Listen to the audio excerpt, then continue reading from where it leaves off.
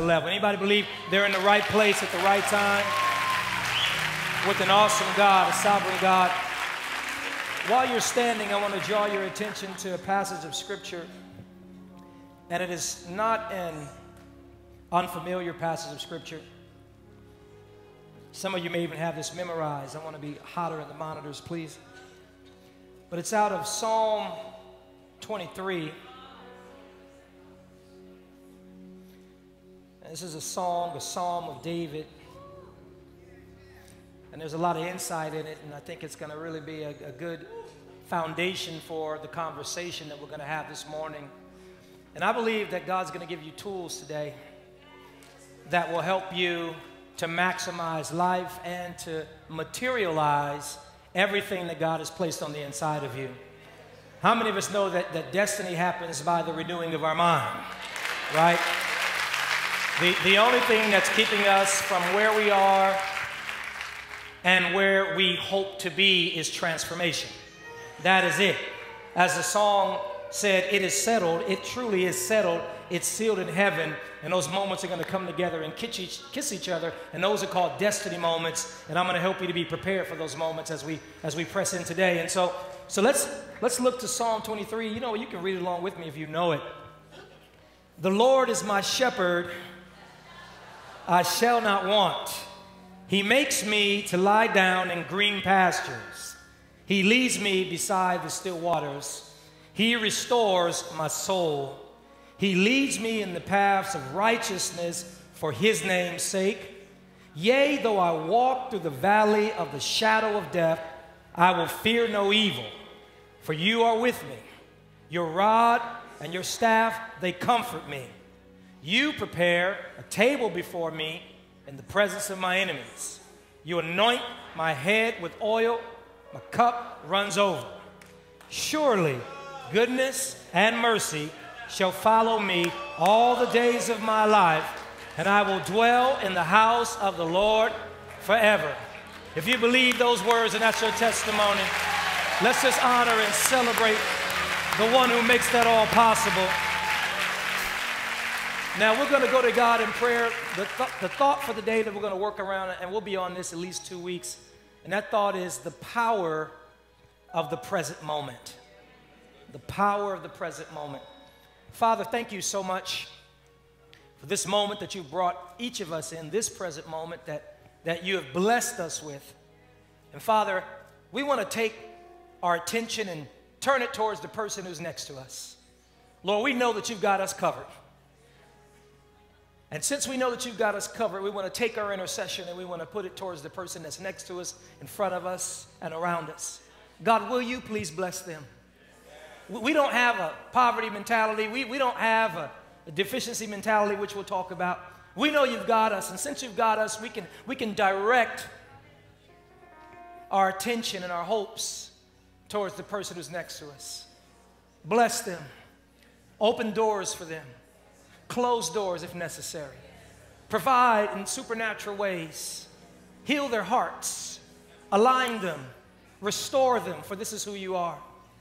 God, I thank you for the spirit of wisdom and revelation and knowledge and insight. I thank you, God, that you're going to make me in this moment a master teacher for your glory.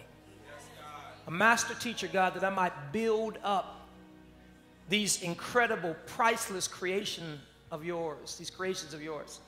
And so, God, give me words that make me an architect, that they might be built up and cause them to be everything that you've created them to be. And God, we decree that we're not going to leave here the same.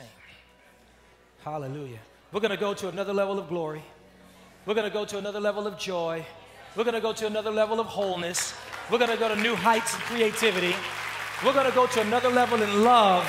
And we're going to be better as a result of these moments that we spent together because you were here. And we believe for these things in the matchless and mighty name of Jesus. Amen. Amen. Just do me a favor. Greet somebody before you take your seat. Just love on them. And we're going to get into this thing. Hallelujah. Let the love flow. I feel it. Yeah. God bless you. Thank you for praying for me. Thank you, Lord.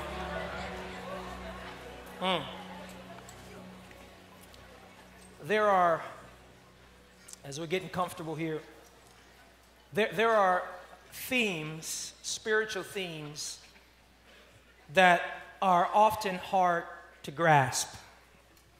And one of those spiritual themes that I believe that are hard to grasp is the understanding of what I like to term alignment.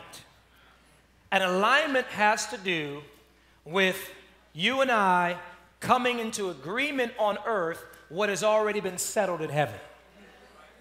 And so we're talking about two different planes. There's a passage of scripture, I talk about it all the time. I wrote about it in my first book, Purpose Awakening. If you've been part of our movement, somebody liked that book. I promise it wasn't a shameless plug, although you can get it in the merch line.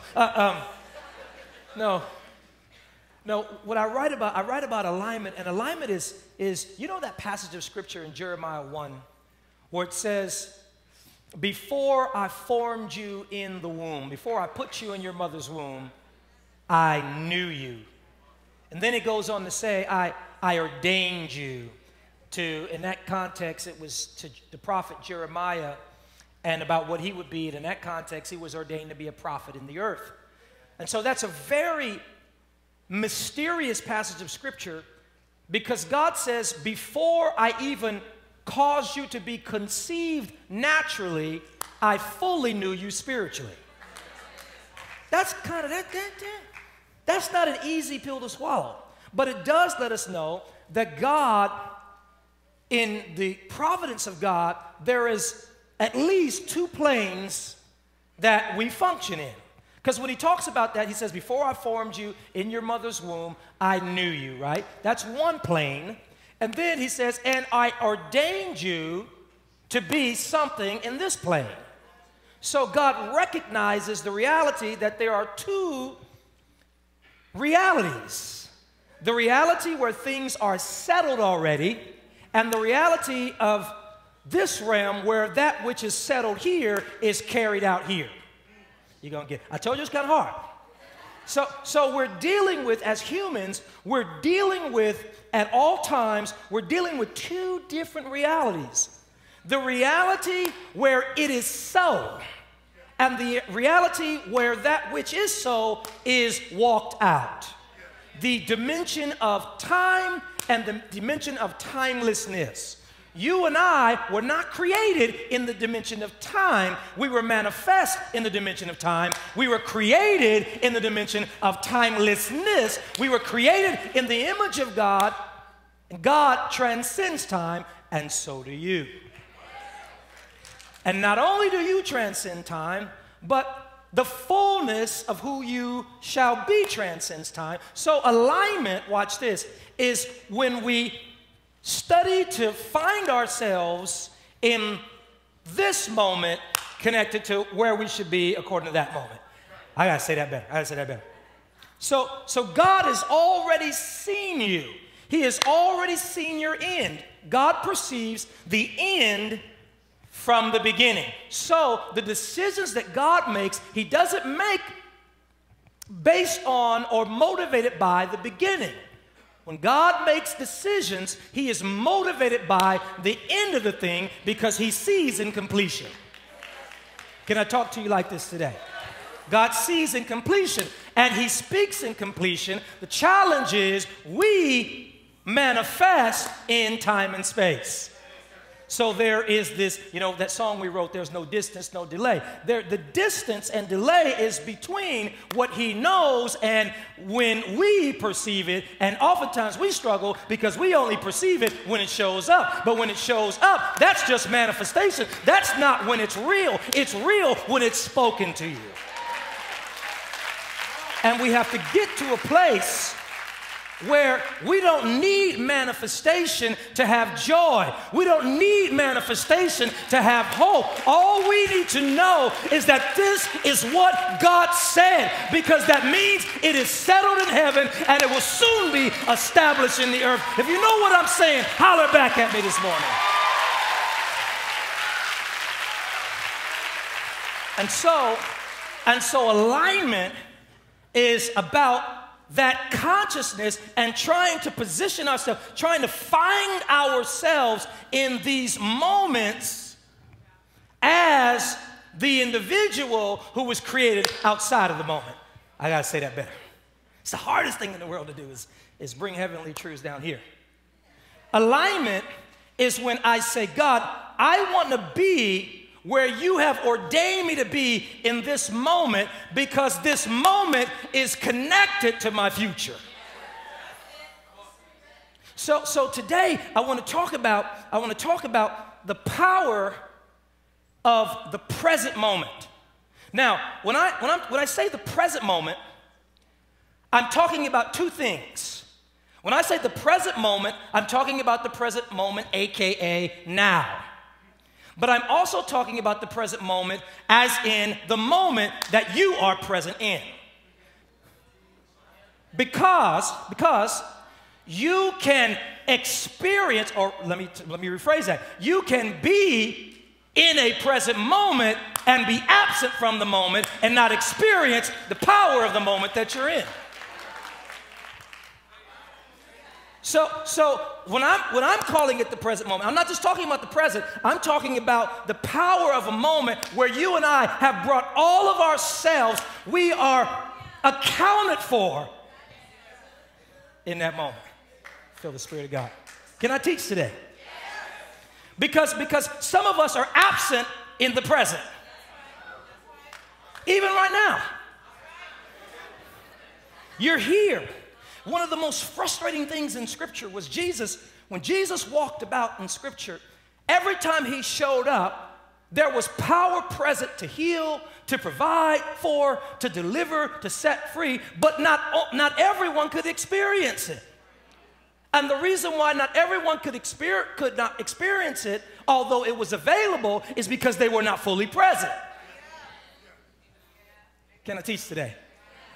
So what we're going to do is today, we're going to discover paradigms, perspectives, and garner tools that will allow us not to miss what every moment is pregnant with.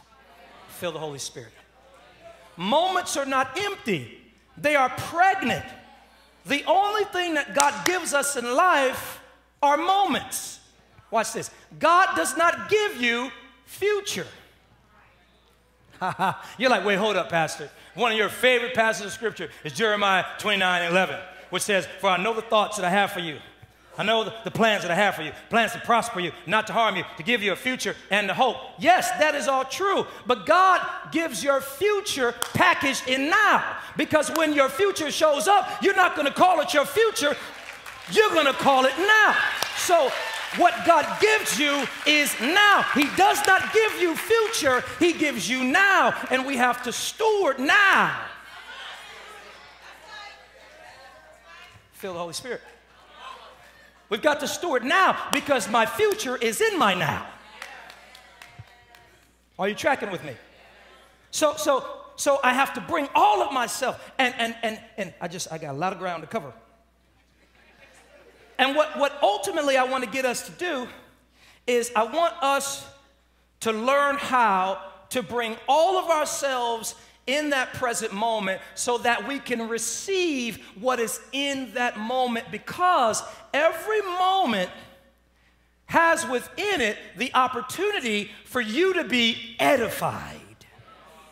Okay? So edification is a term, you see it in the Scripture, and it's an architecture term. It talks about us being built up, right? It talks about, like for example, in you study this on your own, but in 1 Corinthians 14, it talks about prophecy coming to you.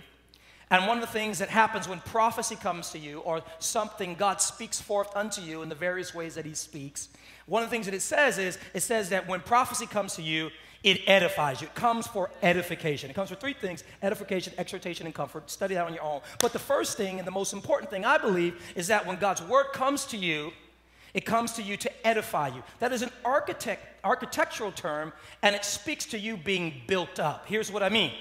Before I formed you in your mother's womb, I knew you. So I saw something. Before I created you, I saw something. I didn't create you randomly and say, oh, well, let's see what he or she becomes. No, I determined what you would become, and that is what motivated me to produce you. right? So God has a plan. He is the potter. We are the clay. He has an idea in his mind of who we are and what we are to become. But he also knows that he has to shape us, right? In this realm, it is so. In this realm, it is becoming. So the way that he helps us to become is in moments of edification. He brings something to us that puts another layer of building on the structure that he has created. And if I don't bring myself into the moment, I cannot be edified. And edification is not always manifestation. Oftentimes, edification is maturation.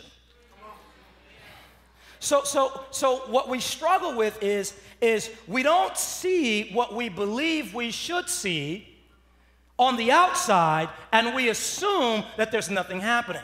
But how many of us know the greatest thing that God can ever do for you is not what God does outside of you, it's what God, it's what God does inside of you, because your insides will determine your outsides, because you are spirit. If you are spirit, shout, I'm spirit.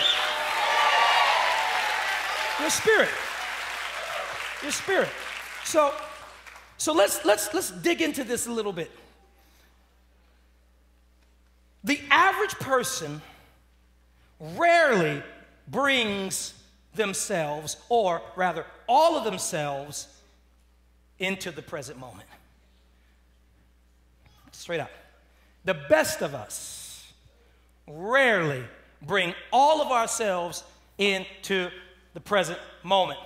We have, instead of present moments, the majority of our moments are distracted moments. I'm going to teach today. We're going to go on a journey. The majority of our moments are distracted moments. All of the best of us, right? And not only do we struggle to bring our full selves into the present moment, but we often bring unprofitable influences into the moment with us. So there's some in here right now, and we're experiencing moments right now, but the reality of it is some of you have brought some things into the moment so that you can't even fully be present in the moment and receive the power of the moment, because I'm telling you, there's a grace in this moment right now to change your life forever, to open you up unlike ever before, and to bring you into things that transcend anything you would even know to pray for right now in this moment. But the challenge is, oftentimes we're bringing other things in the moment with us.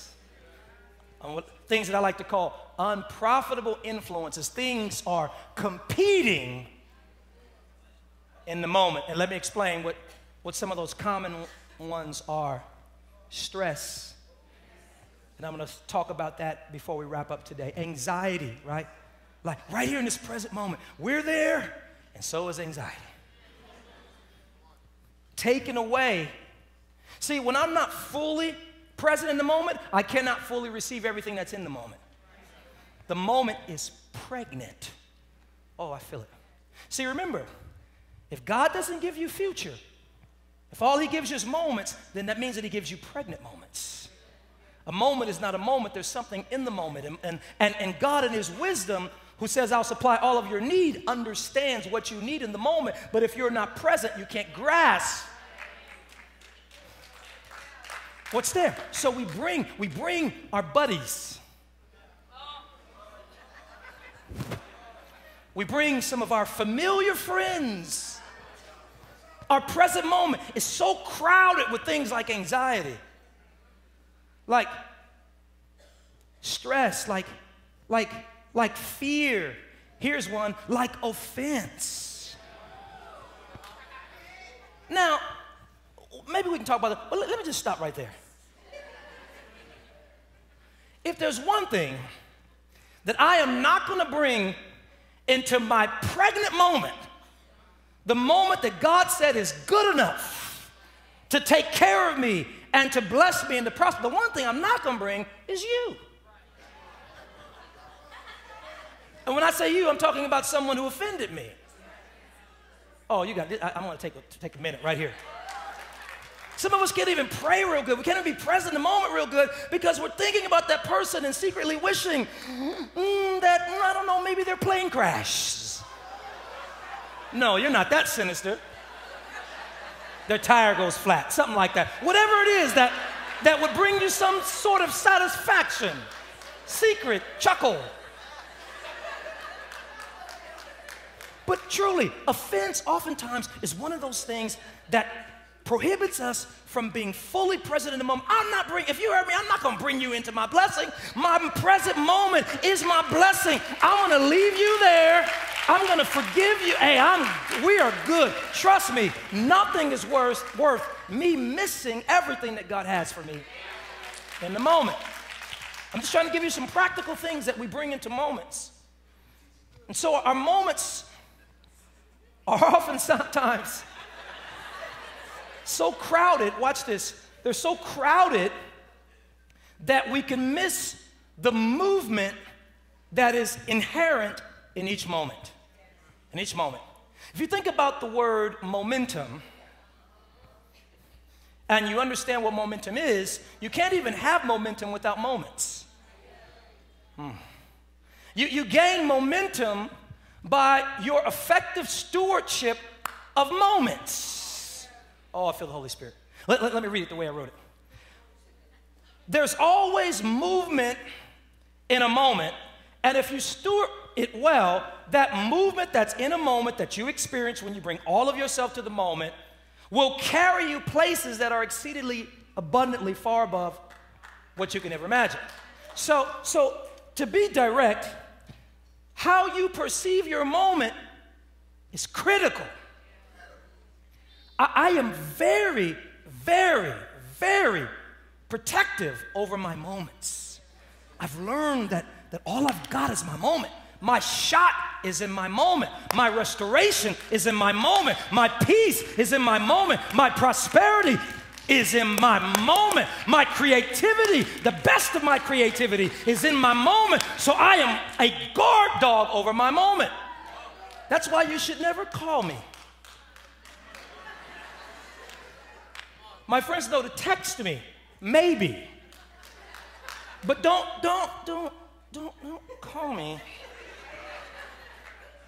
Because let me just tell you something. To the person who is not here but watching via live stream, no one really appreciates when you call them. I'm not even going to talk to you. I'm looking at the camera. Look at the camera. No, because when you call somebody, you are automatically interrupting. See, I'm helping somebody because you're with that person today, right? So you didn't have the courage to say it. I'm going to say it for you, right? Very few times does anyone say, "Oh, thank you for interrupting me." What is it?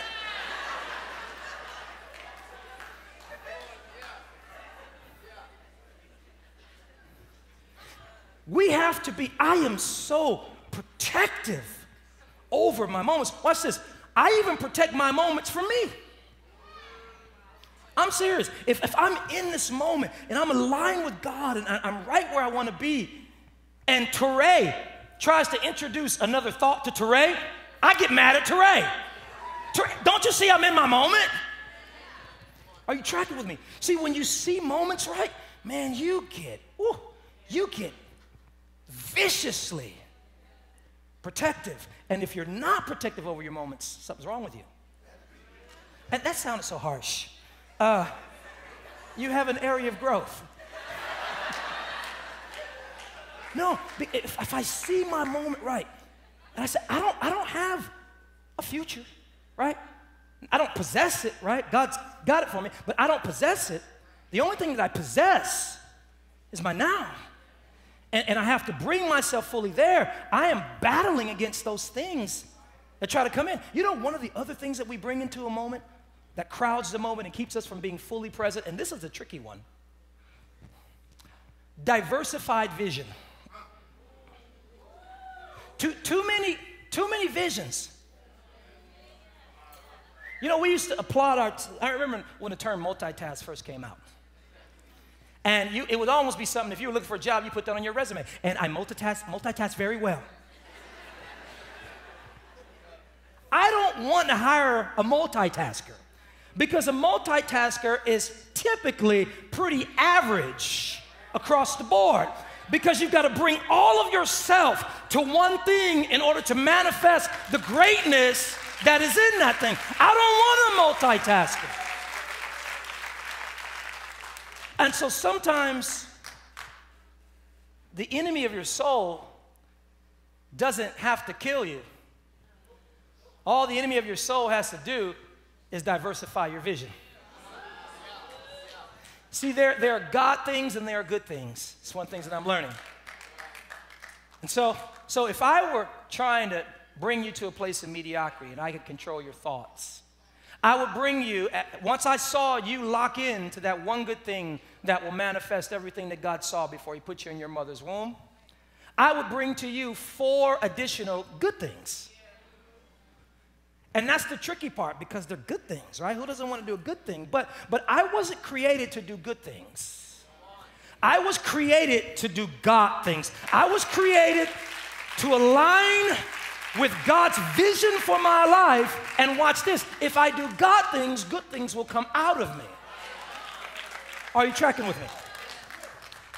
Let's go a tad further. Thank you so much. I appreciate that. Thank you. If you're taking notes, write this down. We're going to turn a corner here.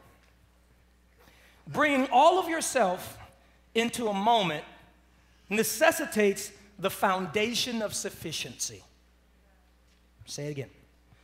To bring all of yourself into a moment necessitates the foundation of sufficiency. There's a passage in 2 Corinthians 9, verse 8, and I love it. It says, and God is able to make all grace abound toward you, that you always having, look at this, always having all sufficiency, always having all sufficiency in all things. Did you see that? Look at that flow. Look at that language. Always having. In other words, there's never a moment that you do not have this. All sufficiency. That means that you lack nothing, right?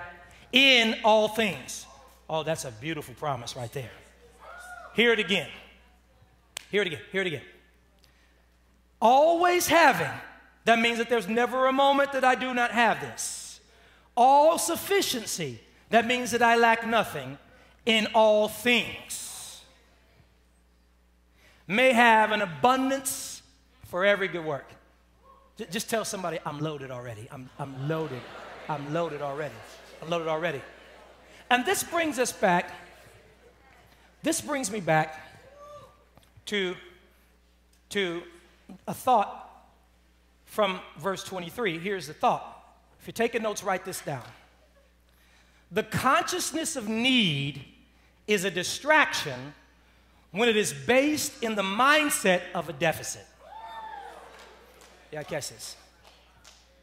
The consciousness of need is a distraction when it is based in the mindset of a deficit. What I'm saying is, I'm not saying that there is no such thing as need. What I am saying is that all of your needs have been supplied. So in Psalm 23 in verse 1, look at what it says. So David says, the Lord is my shepherd, I shall not want. Now, there's another translation of that verse that I think speaks to it better. It says, the Lord is my shepherd, therefore I have no lack. When you come into your present moment with a mentality of lack or a mentality that says that I am deficient, I do not have something, if my mind tells me that I am less, I cannot bring my all into the moment. Oh, I got it. This is, if you don't get anything else, this is the point that you have to get. A lack mentality does not allow me to bring all of myself into the present moment, because since I'm thinking that way, there is a part of my consciousness that is frantically scrambling for remedy, because I know that I'm not supposed to be in need.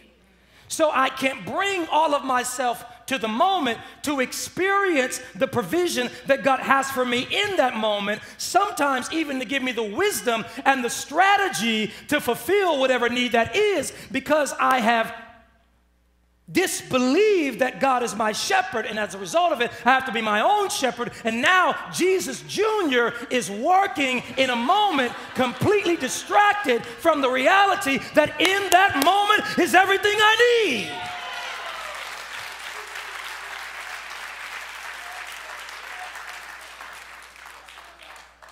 So there's some in here, and you can't even receive the word. Not you, I'm sorry. Some watching on live stream right now, and you can't even receive the word because you're not open, because 50% of you is trying to work out a solution to a problem that God has already provided a solution for in the moment that you're standing in. Are you hearing what I'm saying to you today? Are you hearing the words that are coming out of my mouth? Everything that you need is in this present moment. So be present.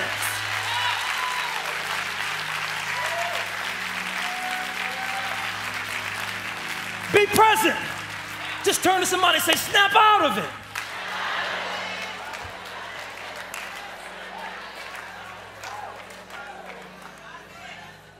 So what we're seeing in Psalm 23 is the consciousness that produces us being fully present in the present moment. The Lord is my shepherd, I shall not want. Look at this, it's amazing. The Lord is my shepherd, I shall not want. He leads me beside the still waters, or he makes me to lie down in green pastures. He leads me beside the still waters. He restores my soul. He leads me in the paths of righteousness. That's alignment for his name's sake. Look at this. Yea, though I walk through the valley of the shadow of death, I will fear no evil. Now that's really interesting. That's really interesting. Because if you're walking through the valley of the shadow of death in the present moment, naturally speaking, you should bring fear with you. Let's just keep it 100, right? That's a scary place, right? It's a scary place. It's the valley of the shadow of death, right? But he says, even in that moment, in that scary moment, I'm not going to bring fear into that moment with me. Because you are with me, right? See, when you're fully present in the moment, you can recognize that there's a difference between actual death and the shadow of death. A shadow, if you think about it, remember back in the day, I don't know if you ever did this or whatever, but you would get a light behind you and you would make monsters with your fingers, right? And it would project an image and you'd scare your sibling or whatever, but it would project an image that looked like a monster, but it wasn't really a monster. It was just your fingers. Shadows project things that are greater than what they are. Are you understand what I'm saying? So this mentality that David is walking in is he's basically saying, because I understand who God is, I can bring all of myself into every present moment. Can we go further? So when I come into each moment, I have to come into the moment with a sufficiency mentality. I think one of the reasons why some who desire spouses, they got real quiet. Amen, Pastor. Ooh. He's coming for me.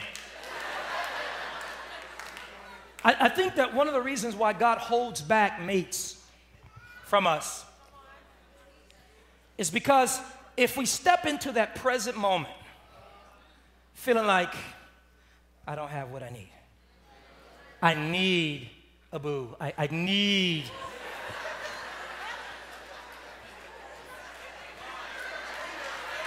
then you're not bringing all of yourself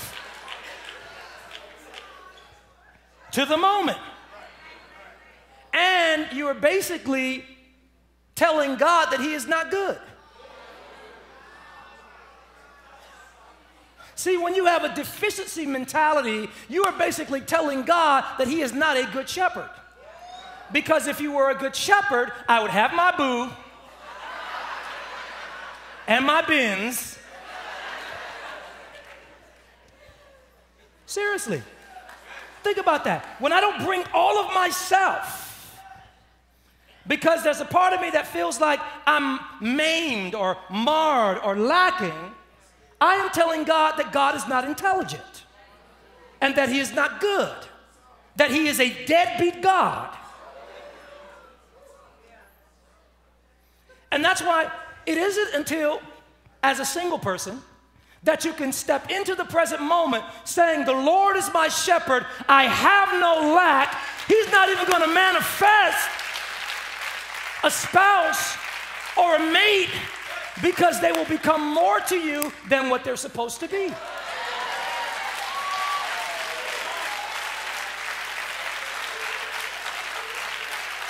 I have to become sufficient first. When I become sufficient in the present moment, I'm telling you, everything that God has in store for you is going to show up in your life. If you believe it, take 10 seconds and give God praise in this house.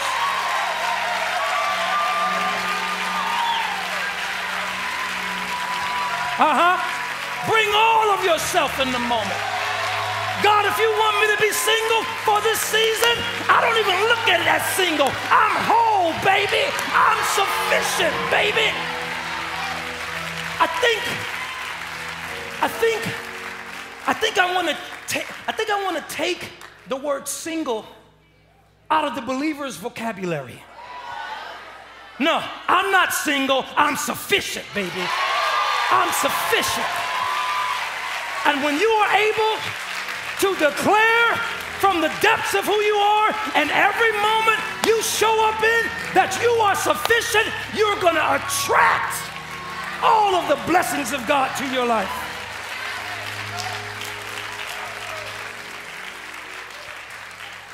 I have no lack. I have no lack. I have no lack. If it's not there, it means I don't need it. I have no lack. I have no lack.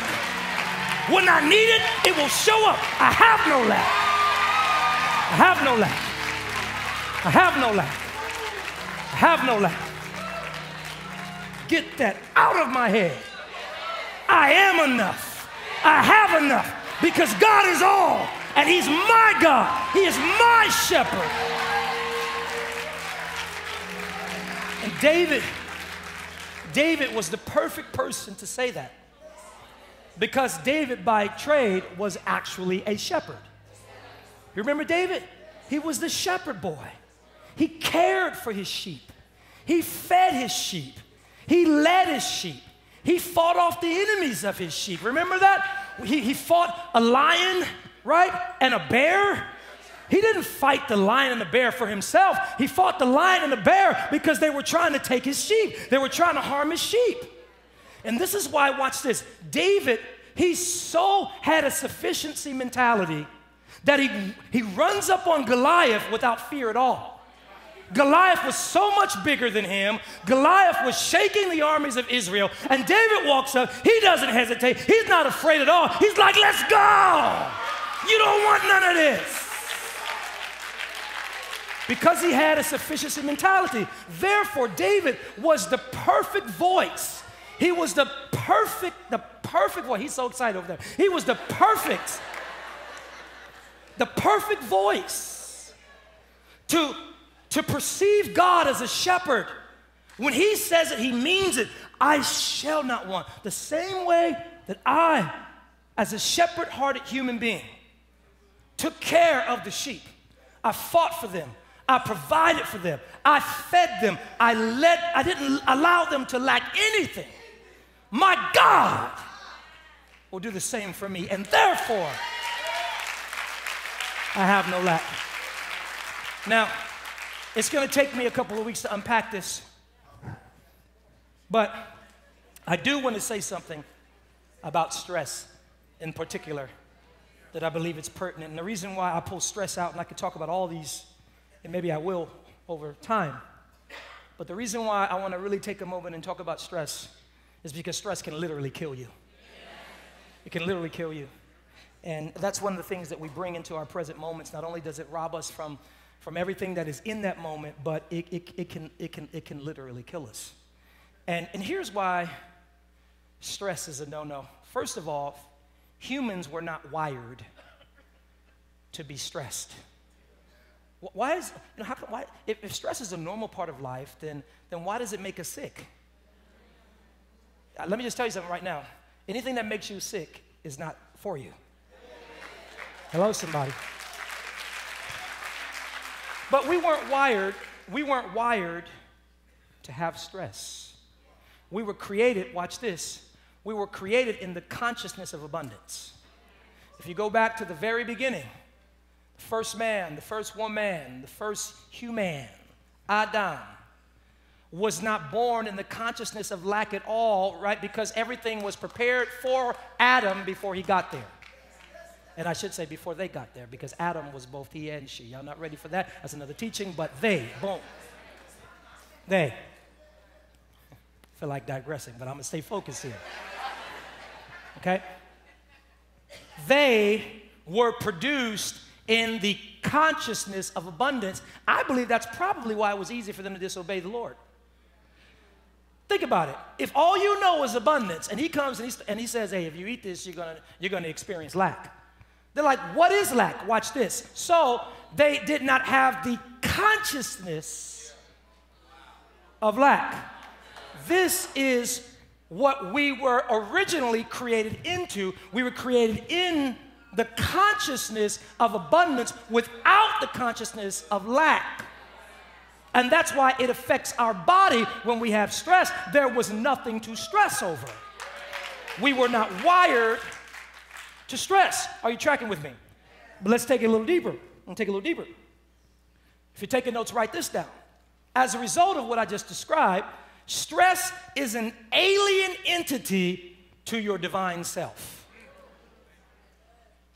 It's not supposed to be there. And if you're taking notes, write this down.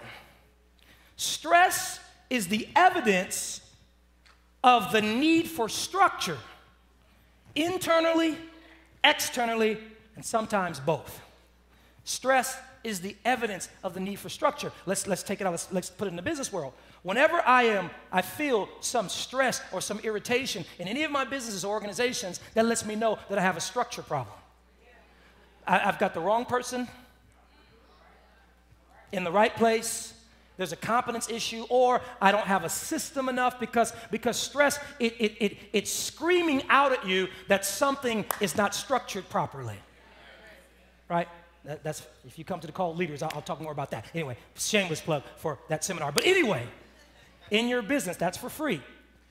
When there's an area that you just keep stressing over, that means you need to go revisit that area and perhaps hire somebody or fire somebody or restructure somebody or give them a process or give them a system, because when you don't have structure, it creates stress. That was for free. But that's external structure. There's also, when you have stress, there's also an indication that you have some internal structure that needs to be worked through. And so when I talk about internal structure, I'm talking about the discipline of perspective. Feel that? The discipline of perspective, right? So I have to regulate and always ensure the health of my perspective. And if I do not, I will have stress. Oh, I feel it. Hold on. I have to align my insides with healthy perspective, and I've got to stay at it. Like, for example, I don't study for messages. My process of preparing for messages is an internal process. And I make certain that my internal structure, mind, spirit, and body is healthy. And 98% of that has to do with perception, how I'm seeing things. And because what that does is it creates a channel through which God can flow. God can flow. If I have chaos inside, the message is going to be chaos to you. God can't flow, right? Because I'm not structured spiritually. Are you tracking with me?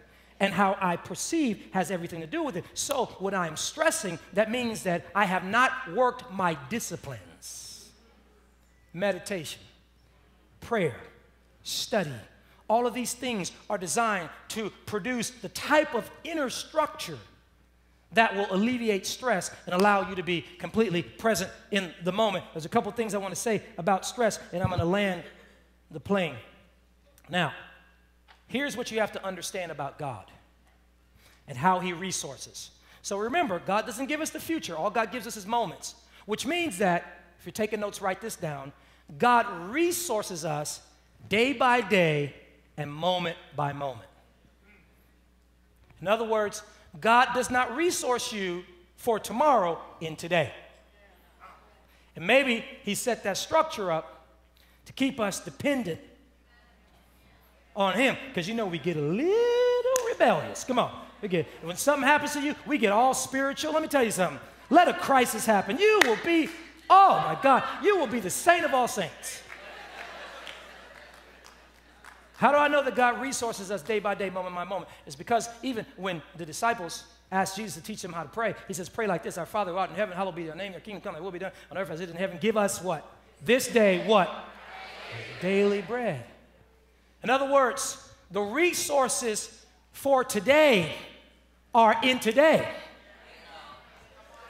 Tomorrow's resources are not in today's moment. Now, you say, Pastor, what does that have to do with stress? Typically, what you're stressing out is something that is stressing over is something that's in the future.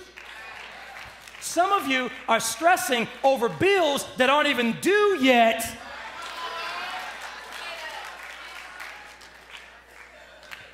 Hello? Some of you are stressing over something that is impending.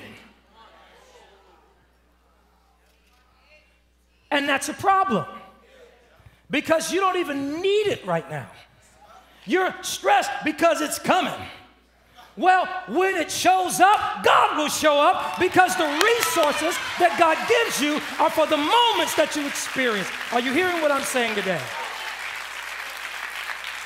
Give us this day our daily bread. God provides resources moment by moment. And so what happens is, what stress is when you bring tomorrow's worry, you got it, into today's moment.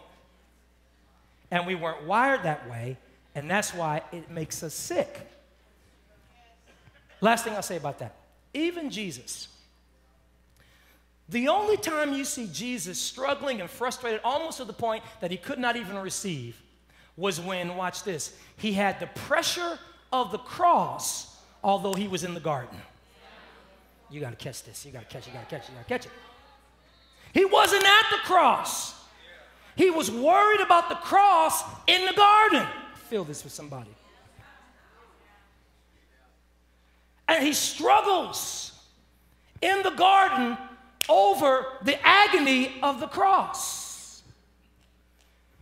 It was too soon. And he's overwhelmed. And then somehow he found alignment. And he says, nevertheless, not my will be done, but your will be done. And he gets up, because all he needed was the strength to get up in the garden. And the cross would take care of itself.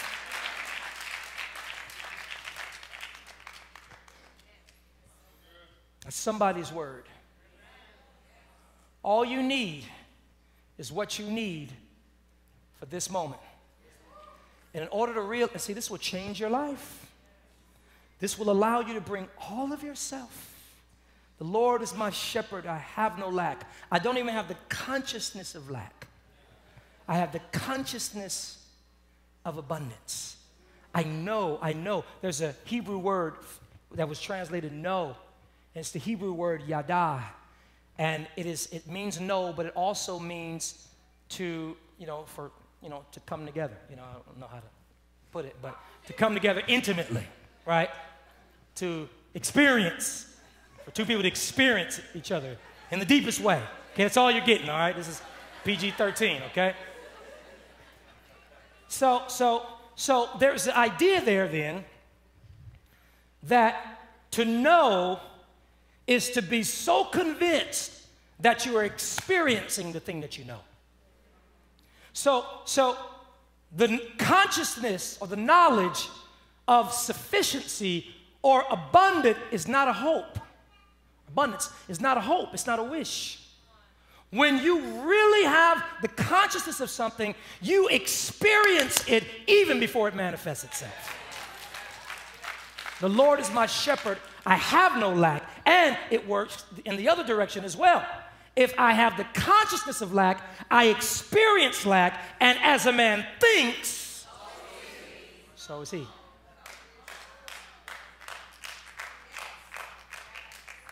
I want to show you something. Last thing I want to show you. If I said that already, that's what preachers do. In that last verse in David's psalm of sufficiency, he says, surely goodness and mercy shall follow me all the days of my life. And then he says, and I will dwell in the house of the Lord forever. And I will dwell in the house of the Lord forever. And I looked up that word dwell because that word dwell was just jumping out at me. I will dwell in the house of the Lord forever. And by the way, Solomon built the temple, which means that David was not talking about a physical dwelling. He was talking about alignment in the presence of God. I will dwell in the presence and the consciousness of God. I will dwell. And that word dwell, does that make sense? Okay. And that word dwell jumped out at me. It jumped out. I'm like, dwell? What is this? I need to study that word. So I looked up that word that was translated dwell there, and it's the word sub. It's a Hebrew word, and it means to turn back with the idea of returning to a starting point.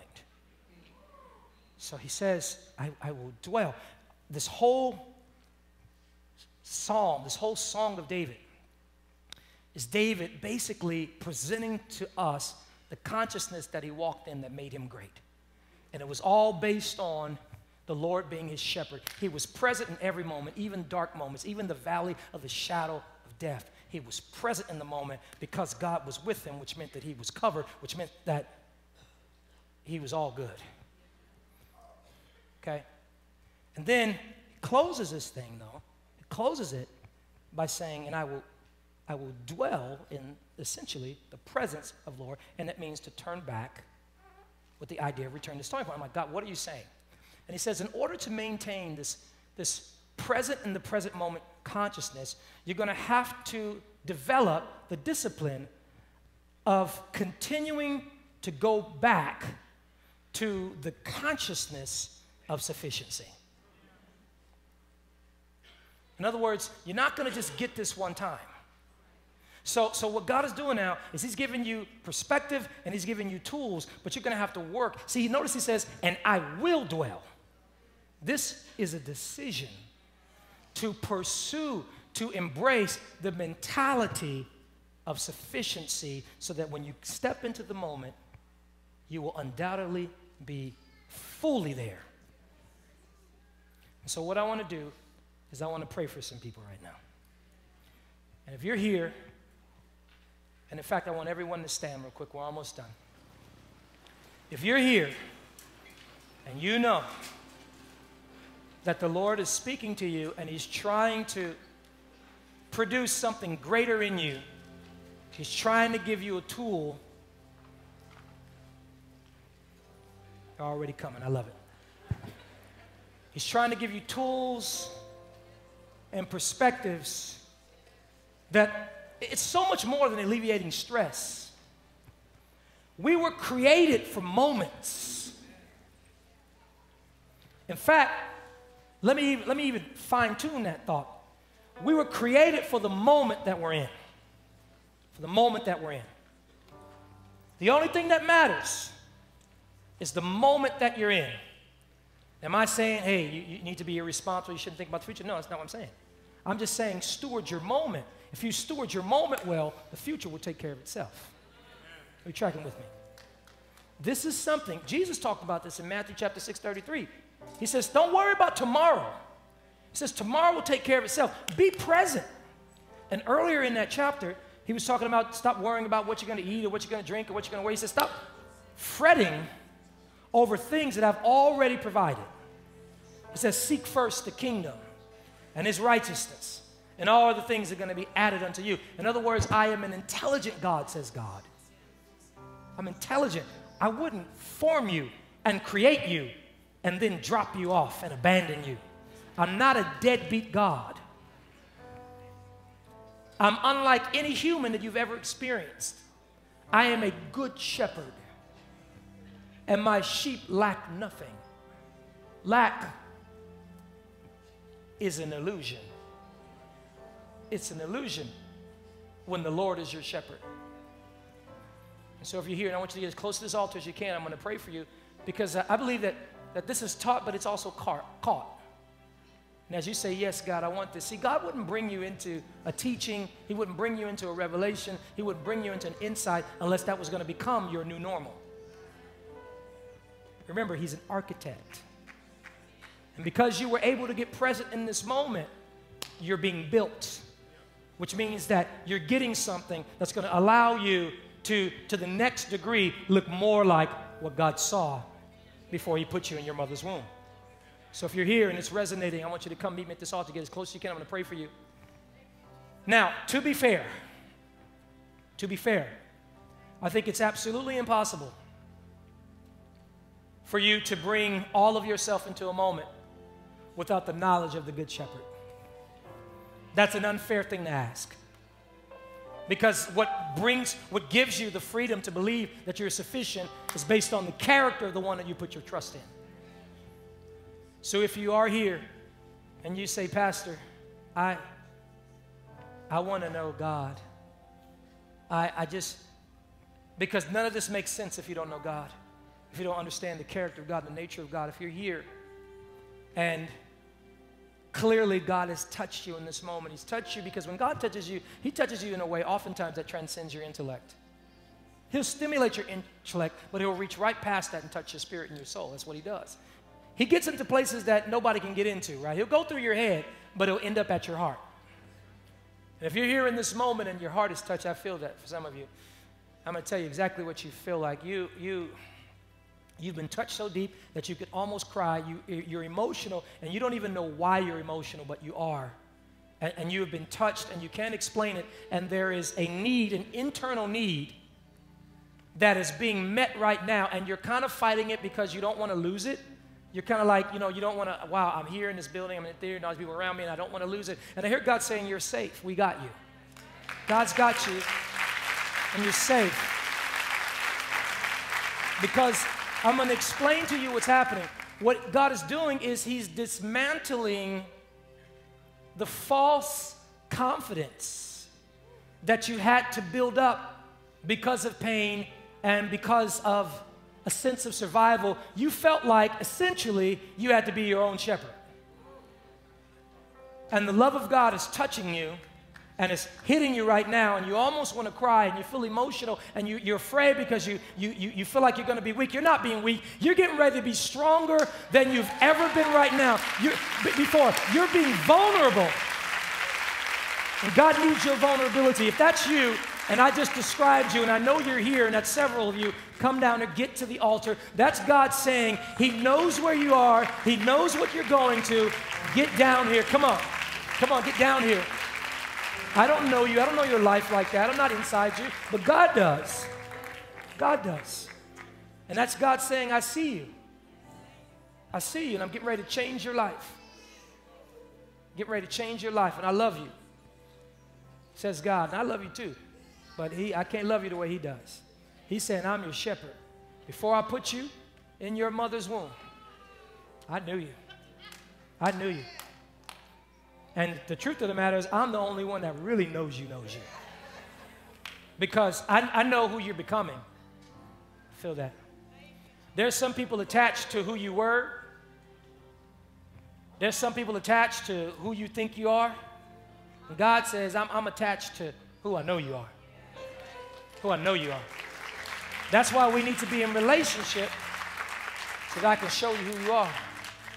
And you will never be able to perceive yourself properly if you have the consciousness of lack. The Lord is my shepherd. I shall not want. Father, I thank you for this moment. We thank you for this moment that you brought us into. a moment that only you could. And we love you so much. Nobody like you. Thank you for the love that you have for your sons and daughters that's constantly and consistently demonstrated in the way that you touch us, and you feed us, and you lead us, and you bless us. Father, there's some in here right now. We're at this altar as a sign of surrender. We're drawing near to you, God. You sent your word to us, and your word met us. You sent it to us. And now we're drawing into it, and we're saying, God, I need what you are providing in this moment. In this moment. Consciousness of sufficiency, that I might be present with you in every moment. In every moment. The Lord is my shepherd, I shall not lack. Father, there's some here who you have touched in a profoundly deep way, in a way that will change their life forever. They'll never be the same again because of what you've done on the inside of them. And Father, there's a grace in this moment, an opportunity to open up and receive you as a friend, as a shepherd, in a way that we never have before, that we might come to that place where David found himself in, where he said, the Lord is my shepherd. I don't even know lack. Hallelujah. I thank you that you're doing that. As the hearts are being opened right now, those who are saying yes to you and opening up their souls to you, God, I thank you that you will do the very thing you promised to do. You said, behold, I stand at the door and knock. If anyone hears my voice and opens the door, as many have in this room, as many have who are watching via live stream, you said that I will come in and I will sup with them and them with me. We'll have an exchange. They'll sit at my table. And when they sit at my table, they're safe, even in the presence of those enemies. We love you, God. I just want you to repeat after me. Heavenly Father, I thank you for this moment. I receive what's in this moment. I thank you for your word. You spoke to me. It's obvious you know me. And therefore I receive the word. I thank you for Jesus. Thank you for making him, who had no sin, all of mine, all of my weakness, all of my deficiencies, all of my lack, all of my limitations. You placed in his body, nailed it to the cross, and put it to death. And just as he was raised up, free and victorious, because I'm in him, I'm raised up too. Above my limitations, above lack, above deficiency, I'm raised in you, and you are my sufficiency. I lack nothing. Holy Spirit, fill me up in every place where there may be a void. God yourself, fill it. I receive that too. And I will go from glory to glory, because I commit today to fight for my moments, to protect my moments, because you will meet me and you will build me in every moment that I am present in. Being present in the moment is my new normal. In Jesus' name, amen. Amen. Come on, let's give God a big old shout for what he's doing in our hearts, for what he's doing in our lives, for what he's doing in our minds, for what he's doing in our souls. I thank you, God, that you're sealing this. Now we're going to walk it out.